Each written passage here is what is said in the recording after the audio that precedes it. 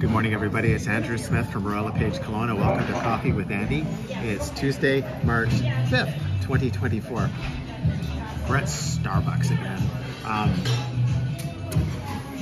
Starbucks, Canadian Tire behind me. Let's call it Staples parking lot behind Kira there. Right in the corner of Lecky and the highway. It's probably our favorite Starbucks. You know, Starbucks aren't our favorite place to come to just because it's a big chain, it's American, blah, blah, blah, blah, blah. We prefer small, local, you know, kind of places that no one's been to. Maybe there's fewer tourists, more locals.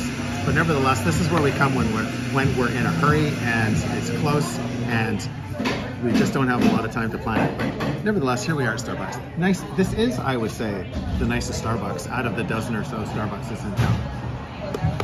Yeah. So let's get to it. So let's wrap up the month. For the month ending February 29th, there were 121 residential sales for the month of February compared to 103 January. So we've gone from 103 to 121. I guess, I don't know what that's, you know, just under a 20% increase, which seems like a lot, but my goodness, 120 sales. It's good that it's going in the right direction, but really those numbers should be 203 and 221. You know, these numbers are what you would typically see, I guess, in places like Merritt or Revelstoke, certainly not Kelowna. I don't care what type of season it is, but they're going in the right direction, so that's good. Year to date, 2024 compared to 2023, 225 sales compared to 212. So that's going in the right direction. That should be 425 compared to 412, but still going the right way. Average sale price was $1,021,000 this year compared to $1,074,000. So these numbers are almost all, they're in the same neighborhood, right?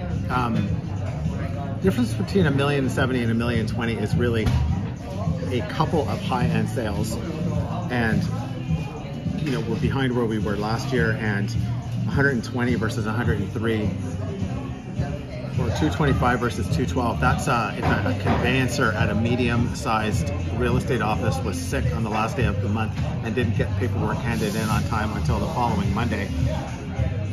That's the difference. So it's kind of similar, you know, this year compared to 2023, but it is edging up. Looking at apartment sales, you know, it's increasing also from 57 in January up to 64 in February. Again, it's not 157 up to 164, but still right direction. And there are exactly 600 apartments for sale in Kelowna right now. That all of these numbers are going to go up as the year goes on, but that's where we are right now at the end of February, beginning of March 2024. One of the sales last week for the apartments was one of Kira's. Kira put a really good deal together on a place up near the university. Sold in a reasonably short period of time, well priced, sharply priced, professionally marketed, offer negotiated, done, firmed up. Way to go, Kira. The average sale price for an apartment in Kelowna right now, well, the first 2 months was $491,000 versus $445,000 for first 2 months of last year. That's my market report. Hey, thanks for coming. Props to you guys. Anyone who took notes, anyone has questions, give me a call or send me an email or a text or whatever, however you'd like to communicate with me. Thanks for watching. Talk to you next week.